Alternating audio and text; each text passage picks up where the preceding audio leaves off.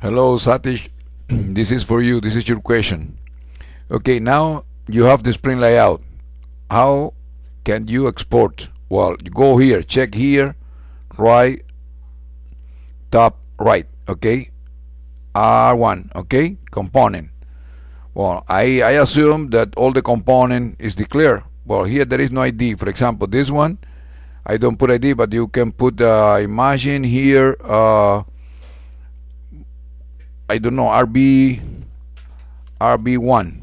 and then when you say OK, here is RB1. No, let me go back. Control Z, go back. Okay, now when you have this, you have to check all the component ID and value, visible or not, okay. You click here in the bottom, export. Okay, export. Now you can sort number, ID, but here, check here.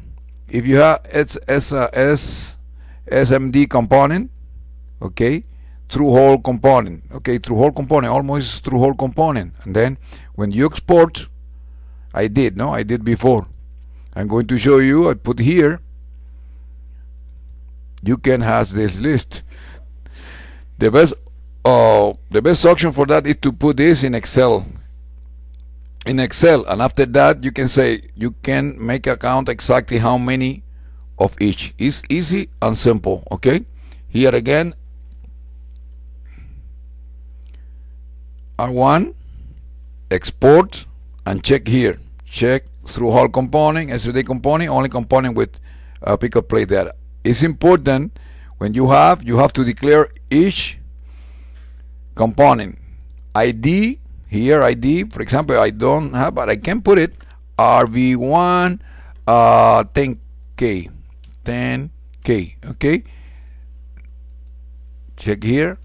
Now I can put here, well, it's only, well, I think you can use this information. Now let me know any concern, please let me know.